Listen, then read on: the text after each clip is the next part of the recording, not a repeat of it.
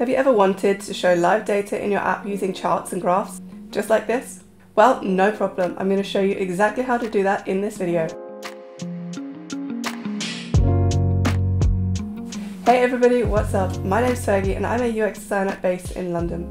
In this video, I'll show you exactly which Bravo tags you need to be able to use graphs and charts within your app. The first thing to know is that with charts you have two options. You can either create a pie chart just like these, or you can create a bar graph just like this one here. So let me go through with you exactly how to set this up in our Adobe XD document. Here I have my design ready to go. What I'm creating here is a crypto dashboard. So I want to see how my investments are performing and how much I have across various crypto coins. So you'll see I've got a few different screens. I've got my home screen just here. Now this is going to be where I want to show the prices by market cap of the most popular crypto coins, and then also I want to see what is trending. The next screen I have is my overview of my investments as well as profit and loss analytics. So I'm going to put some graphs here to see how my investments are tracking. Then if I want to drill down into a specific coin, I've got this screen set up here so that I can have a graph showing me how either daily or weekly that is performing, whether I'm losing or gaining anything in my investment. And then I'll also list here a little bit like a statement what my investment is worth. Then I've also got a wallet screen. So this is just where I'm holding some virtual cards that I might perhaps use with crypto balance on them. And you can see I've already added one, but I'm going to include this feature to add another card. And these are going to be cards that I maybe perhaps want to use when purchasing more crypto coins on the market through this app. And this screen is just simply so I can enter those card details. So now you know what screens I have, let's go through all of the different Bravo tags we're going to need specifically for those charts. So here in my layers panel, you can see all my artboards. And if I select my first artboard here, you can see I've got things grouped into different sections. So the first thing I've got up here is my container top bar. So this is my top bar navigation, where my photo would perhaps go to my profile screen. I've got the name of the app, I'm going to be calling it Exchange. I then have my current balance, so this is showing me the total in pounds of what my investments are worth. And then this is the first graph I want to be displaying, and this is showing the prices by market cap of different coins. And you'll see if I go into this group here, it's just a regular container. And I've called it cap so that when I bind the data using Bravo Studio, I know which one connects to which data. And I have my title here. I have my area, because remember every container needs to have an area set so that Bravo knows what size to make this and display it on your screen. So this is just a rectangle with no fill, no border. Then I have my chart background. Now this is my grey rectangle here with drop shadow and the rounded corners. And then we have our chart layer. Now you might be wondering, well, what is the chart layer? It is quite simply just a rectangle, and similar to when you set the area, this doesn't need to have any fill or any border, but you do have to include that Bravo tag. So the tag you're going to want to use for a bar chart is component chart bar. And that's all you have to do for setting it up in your design document. The rest of the details I'll show you are added when we're in Bravo Studio binding the data. So then here where I've got the trending coins, it is exactly the same thing. I've basically made a copy, renamed it, given it a new title. And you can see this one goes off of the screen here. Now that's totally fine. You could adjust the artboard height if you want to, but you don't really need to do that when working with Bravo because the containers are going to dictate how long the screen is. It's going to stack all of these containers on top of each other. And you'll notice that is why you can see there's no space in between them. They are right next to each other. And then I have my nav bar here, which is just using the layer tag, and that means that it is going to stay in this fixed position and it's not going to move when we're scrolling up or down on this screen. So these are all of the different things on this screen. You'll see everything is inside of a container. So our menu bar is a layer. So we have our first market cap container, the trending container. I then have a container here with our balance inside, and we have the top bar, so that's container top bar. If we move to our second screen, this is pretty much exactly the same again, but this time I'm using a pie chart. So the tag is slightly different. and then it is component chart pi.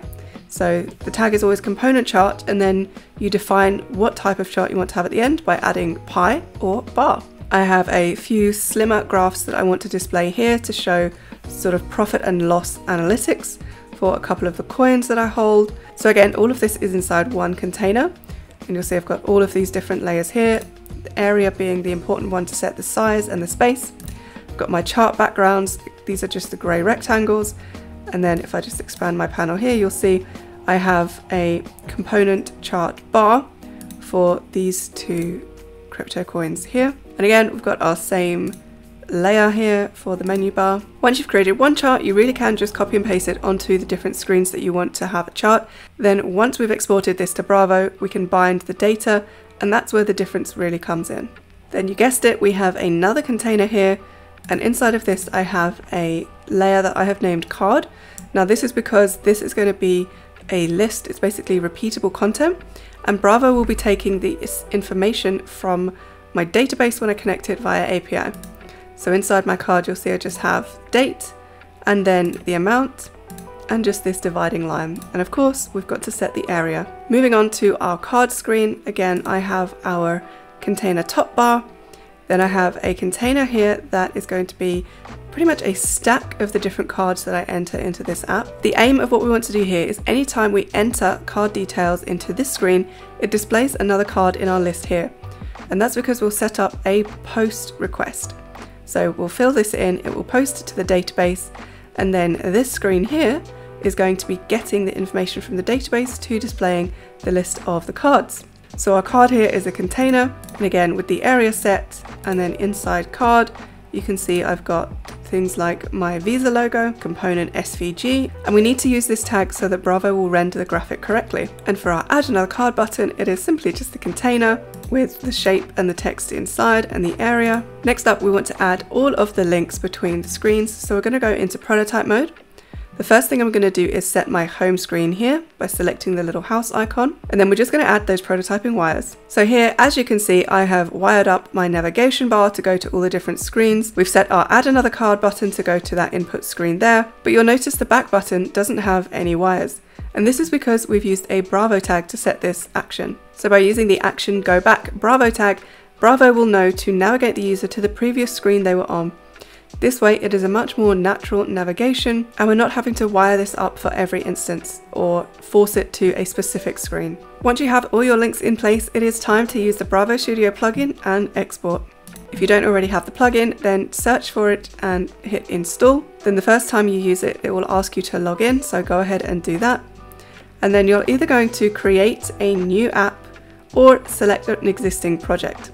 So because I already created this one, I can just hit update, but if we wanted to create a new one, we could just do that here, and I could call it version 2, hit create, and that would sync to Bravo. Now that I've synced my project, I can log into Bravo Studio and come to my apps dashboard here and select my project, and we can see all of the screens have successfully synced. The next thing to do would be to go through and bind this to the API collection to display the correct data. So if I were to select this screen, open the overview chart, you'll see we've got chart data here. And I've already connected this up to one of my Airtable database just as an example to show you how this is going to display on the screen. So I have a really simple Airtable database just here, and I used the wizard to set this up in Bravo. So once you have entered all of these connections here, the graph will display the data. Now let's go and preview it using Bravo Vision. So here you can see our graphs with that sample data from our Airtable database, and they've loaded up really nicely. And you can also click into the charts and get this little overlay showing you exactly which one that is, which is really handy when you have many data points. But for me, I can see that because I've included Bitcoin, it's kind of skewing the scale and throwing it all off, so it's not really visible. So next time around, I might want to change that. Alright, let's go to our investment screen and see how that is. We can see here we have our pie chart overview, which is a breakdown of what my investments are made up of which coins, and that's what the pie chart looks like. So again, loading up this page, we saw that it had a really smooth animation. I've got my profit and loss bar charts here, which if I click into one, hopefully I'll go to my breakdown page. and see the weekly chart as well as the statement breakdown below, showing me day by day what my crypto coins were worth. I can hit the back button and we should go back to where we previously were. And lastly, let's check our cards wallet page. So you can see it's displaying that card we've got. We can hit the button to add another card, and it knows that these are input fields. So if this were connected to a database, we'd be able to post this and have it displayed, but we haven't set that up just yet. We'll do that in part 2. So we'll go back. Let's go back to our home screen, and you can see again those animate as well. Now you know how to set up charts in your design document. Come back and watch part 2 to find out how to connect that to the data source. I'll see you in the next one.